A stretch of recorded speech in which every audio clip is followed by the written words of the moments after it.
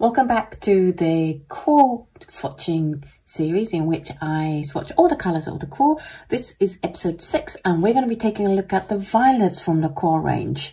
In this video we have the Quinacridone Violet, which is made with PV19, Cobalt Violet made with PV49, Ultramarine Pink made with PV15, Ultramarine Violet PV15, and Dioxazine Purple made with PV23. First up, we have the Quinacridone Violet, and this is a reddy violet color. It has these two-tone things happening. Some areas are more violety, some areas a bit more red, especially that color difference shows up in the mass tone.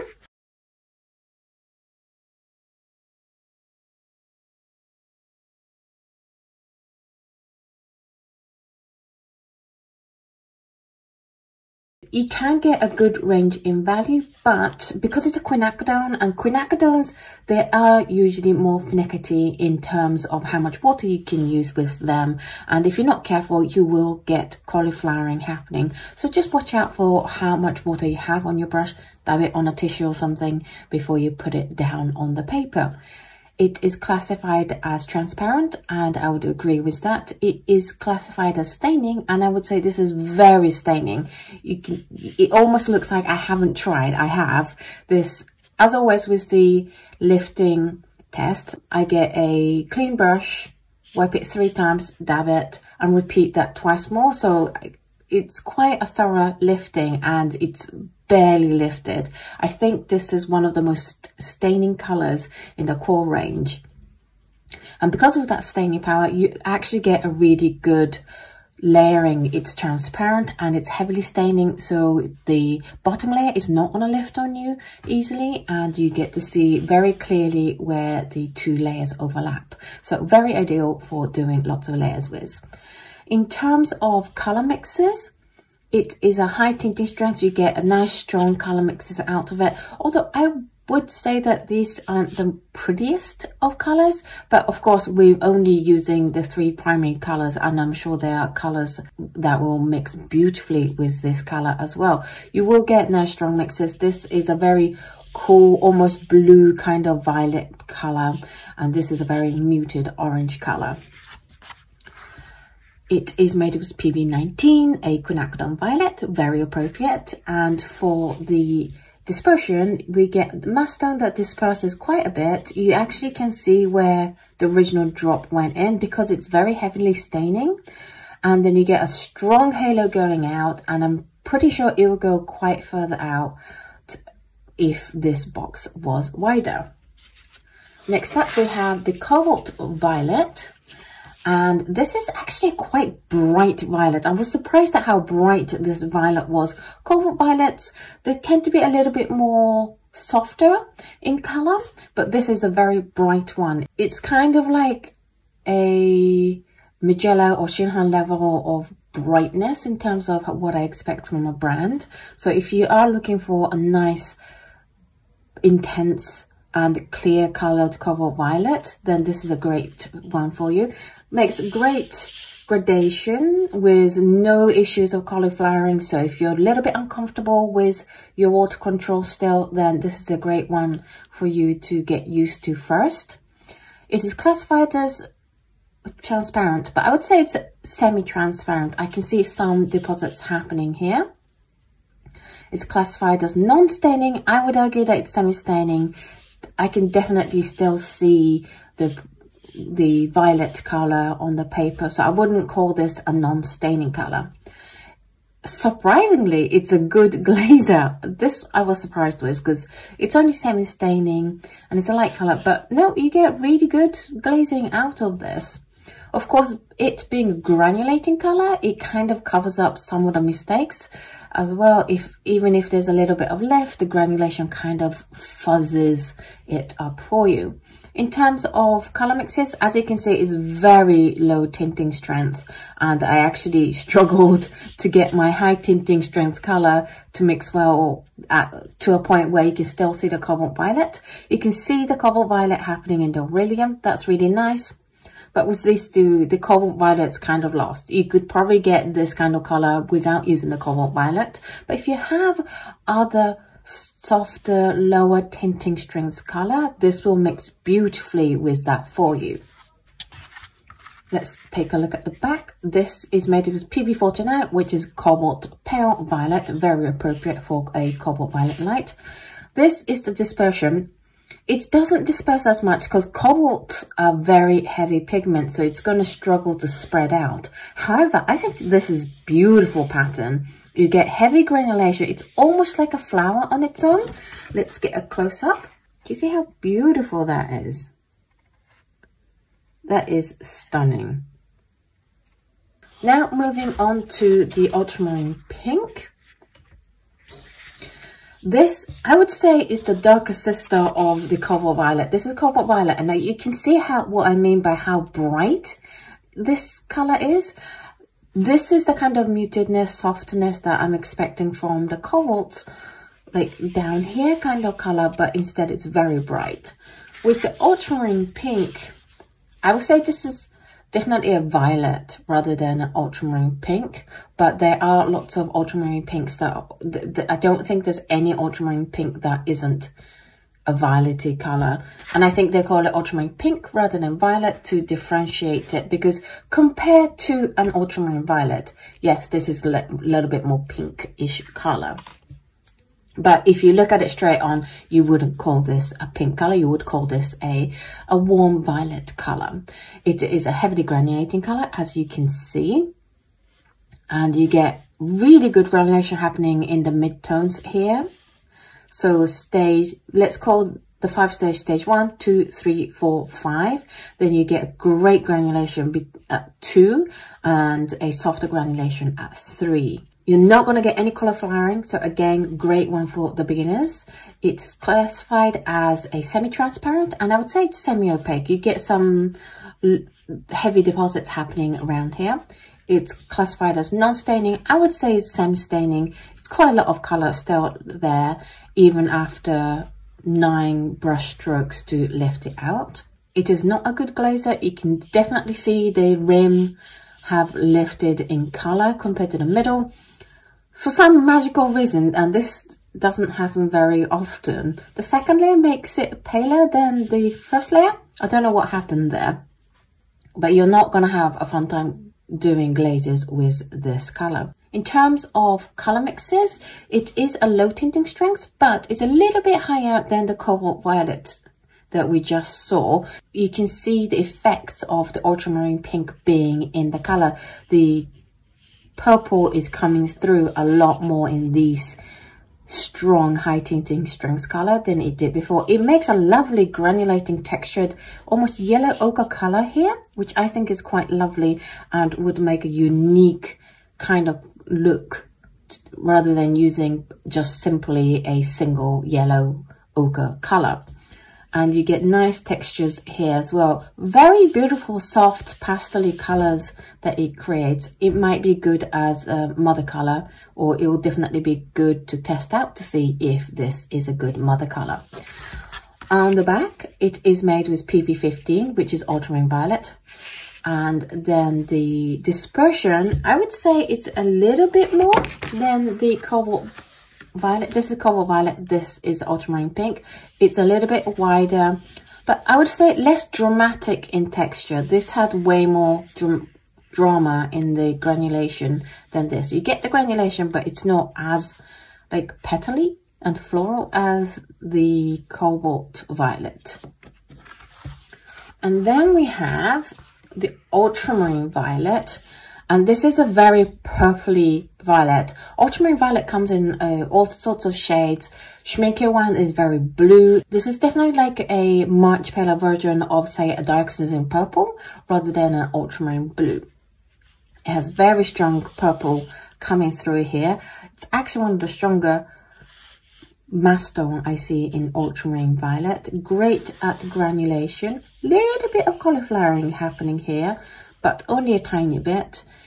And then you get this cool separation happening. If you see here, you get violety granulation, but you also get bluey granulation happening here, and it's very, very beautiful. Can you see that? I hope you can see that. So it's a granulating color. On this paper, certainly it's more stage 1, 2, 3. The stage 3 is the strongest place where you're going to get your granulation. So like the mid-tone of this color is where you want to be if you want to maximize on that granulation. It is classified as semi-transparent, and I would agree with that. And it is classified as semi-staining, which is interesting because on Buckingford, certainly I got this off way more than some of the non-staining colors that we've had before. I would actually classify this as almost non-staining because this is pretty good.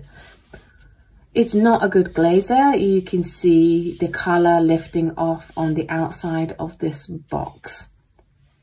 I put a little heart here because I love this color mix. I think it's a gorgeous color mix. It is a muted kind of a weak burnt umber color, but I just think it has so much texture and character that would be so useful in many things, especially in landscape. But it is a low tinting strength color. Again, the ultramarines and cobalts are not ever going to be as strong as the quins and the phthalos. But you get the very, very subtle purple coming through here in the granulation. And then you get some granulation coming through with the quin rose. And it's more subtle with the phthalo blue yellow shade because they're pretty similar in hue. Well, they're the closest in hue out of these three. It is made with PB15, which is the Ultramarine Violet. And in terms of dispersion, we have pretty big mass tone dispersion happening, and then a little bit of halo coming off to the side. It's not like the whole thing though, it's just little arms of color shooting off from the main mass tone. And finally, for this video, we have the Dioxazine Purple. Now, QoR's Dioxazine Purple is one of the most intense Dioxazine Purple out there. And look at it, it's almost black. I do have to warn you though that the mass tone does suffer from shininess, but I'm not surprised because there's so much pigment in here that you're going to have to put a lot of binder in to keep it all together. But it is super intense, but you probably don't want to use it at its mass tone. The purple, you're better at using it a little bit diluted, stage 2 kind of level here. You get the purpliness and the shine is gone, and you get really, really intense purple. So it's more like that is as much as you're wanting to use. That's still a huge, massive scale in value, and that can go even a lot lighter on this end. So you're not missing out on a wide range of value there anyway. The gradation is a little bit more awkward. You can see that there's a big value jump between stage 2 here and stage 3 here. And also stage 4 and 5 kind of gets melted together. It is also prone to cauliflowering, so just be careful with your water level. But it's just a stunning, rich, royal purple color. It is classified as semi-transparent, and I would agree with that. It is classified as staining, and I would also agree with that. In terms of glazing, it's very good. It's a pretty staining color, and it's semi-transparent, so you're going to be able to see the layer. Obviously, you'll see the layer much better when it's not done at mass tone. You do it at the mid-tone and lighter. This is possibly the highest tinting strengths color we have in the QoR range, although in the next episode we're going to see some high tinting strength color in that one as well. It's one of the few colors where these highly tinting strength colors gets more intense by mixing it with Dioxazine Purple. It's way more dark and intense and just more punchy. Don't really recommend it with Aurelian unless you're looking for that particular kind of rotten seaweed brown kind of color. It's gorgeous with the quin rose. It makes this intense pinkish violet color, but it creates gorgeous rich colors. I'm sure it will work. This is an amazing color. It is made with PV23, which is the Dioxazine Violet, obviously. The thing I really like about QoR is they don't have crazy naming, or like they use really random pigments for a very well-known standard color name. If it's Dioxazine Violet, then you can expect them to use Dioxazine Violet. In terms of dispersion, we get a wild reaction again. We get a pretty unique shape happening with the mass tone. Lots of cauliflowering, but in this case it looks a little bit like flames, like it did with the red ones.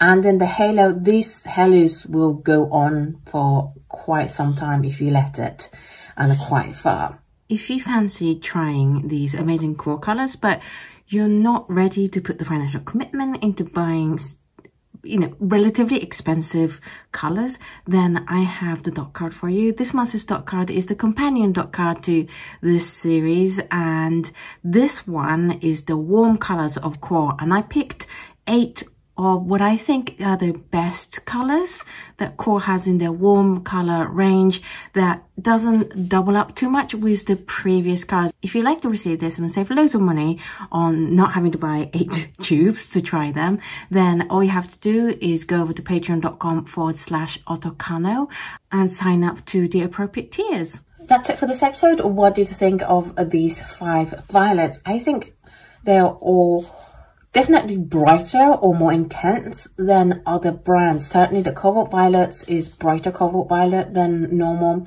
The Dioxazine Purple is way darker than most other brands. So if you want to have a unique experience, then these two are a great option for you. I think between the Cobalt Violet and Ultramarine Pink, you don't need both. You probably want to pick them between the color mixes you're gonna get. You're gonna get a paler color mix with the Cobalt Violet, but you might not also see the Cobalt Violet coming through. So if you want the color mixes to show both parts of the 2 colors you're mixing, then I recommend the Ultramarine Pink. For me, I think the Cobalt Violet is very interesting in that it's so bright, and as well as just how intense the Dioxazine Purple is. Thank you for watching this video. I hope you enjoyed it. Thank you also again to QoR for supplying me with these paints. If you want to buy any of these paints, I've got I got links down below for you. I have Amazon, Blick and Jackson, so that covers most of you guys in the US and the UK, hopefully. Please use those links if you are wanting to buy these paints. It really helps me a lot. Thank you so much for watching this video. Next episode will be the warmer blues, and I will see you then. Bye.